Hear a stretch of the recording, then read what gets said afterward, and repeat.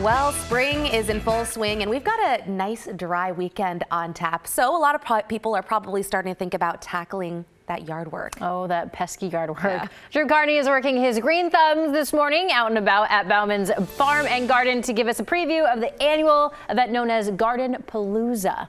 Where are you at? Where are you at, Drew? There he is. Okay. Good morning. Bauman's Farm and Garden. Hello there, China. Good morning, Christine. Yes, we are live here this morning getting ready for that Gardenpalooza event you mentioned.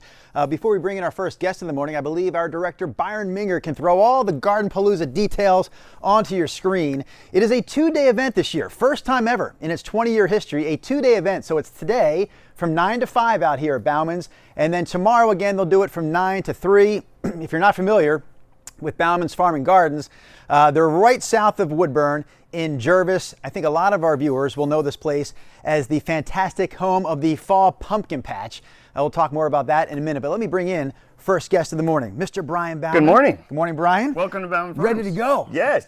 2 days. You better get your rest The in. coffee is going. Yes, we got it. Two-day event this year. So this is happening now. Yep. Gardenpalooza for 20 years. You've hosted the last 3 years. Correct. Can you give our viewers an idea of like what this event is really all about in a nutshell? So I know a lot of different nurseries around the Northwest, and it is an awesome chance for kind of all of us to get together. We're all in one location. So you can get a chance to shop all of us all at once. And not only that, but you get a chance to interact, ask questions, meet people, even from the mom and pops that are going to be here, but the giant nurseries like Monrovia, Proven Winners, they have representatives that are here to answer your questions. So I wanted to ask you about just really something that you do, because it's not just a fall place. You can come to Bauman's year round. And really, when you're not doing the fall pumpkin patch, you are really about a nursery. Right. And gardening. So talk about some of the things that you offer here year round that people can check out. During the springtime, hanging baskets are kind of our thing. We have all these different hanging baskets that we grow. In fact, we grow a lot of the ones you see on South Waterfront of Portland. Those come from us.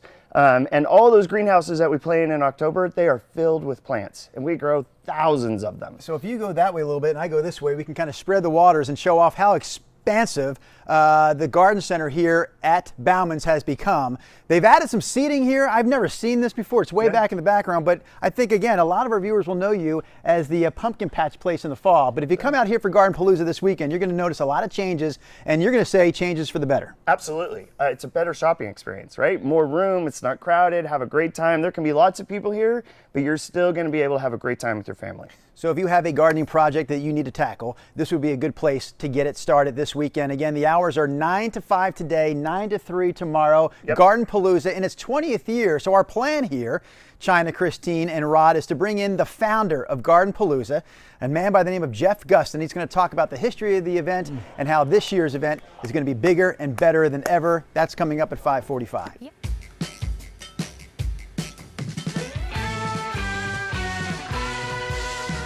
Drew Carney is out of the studio this morning, wrapping up his work week by working on the farm. Lucky guy. He is live at Bauman's Farm and Garden in Jervis, giving us a bit of a sneak peek at a local gardening event that's celebrating its 20th year this weekend. Hey, Drew. Hey there, Christine and Shiny. You know, Eric Patterson, our trusty photographer here on the Sunrise Show, finding it very easy to focus on the plants and the flowers here. I apologize that at some points in this segment he has to show off my face, but I will quickly disappear as we bring you the details on Gardenpalooza. So we're going to fill the screen with that. We're talking about a two-day event. First time Gardenpalooza has ever been a two-day event.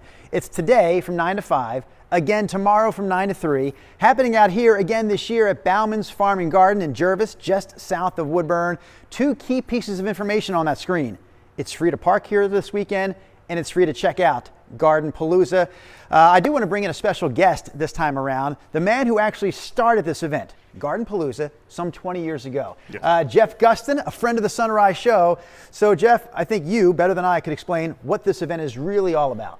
So years ago, when the spring kicks off, there's all these new plants, and there's a lot of small growers around the Northwest, and especially in Oregon. Oregon is known for these growers of great plants. There was no way that they could all come together, and so we put together Gardenpalooza so that all these small vendors could come that don't have like a brick and mortar place for you to go and present their plants. And it has grown. I mean, we've been growing like a weed. Growing like a weed. Four locations over the years. Bauman's has been by and far the best. They have grabbed this event I am retired, but they have grabbed this event and they have gone crazy. And you can come out here. We're talking, you used to mark the seasons by covering sports or whatever. For gardeners, Gardenpalooza is the start of the gardening season. Now, I've never been retired before.